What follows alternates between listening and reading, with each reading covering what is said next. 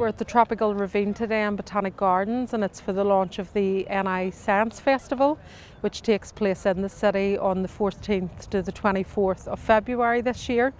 And it will really look at local and international best practice around science and innovation. And this will draw on experts from right across the world and also right across our great city and beyond, and discussing issues of science and innovation and where that's going to take us into the future in terms of employment, in terms of growth, in terms of education and advancement in new technologies that really assist people in how we live as cities and as communities and as a global world. I'm delighted that this festival, it's been going from strength to strength. It's in its 5th year, Belfast City Council funded, and we're estimating that up to 68,000 people will attend this event in the city. It's grown as one of the largest, if not the largest, festival event of its kind across the island.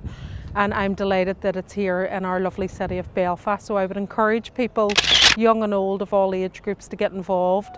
The festival itself will be running out across the city of Belfast in different venues, and you can pick up a brochure or follow the link below to find out more information.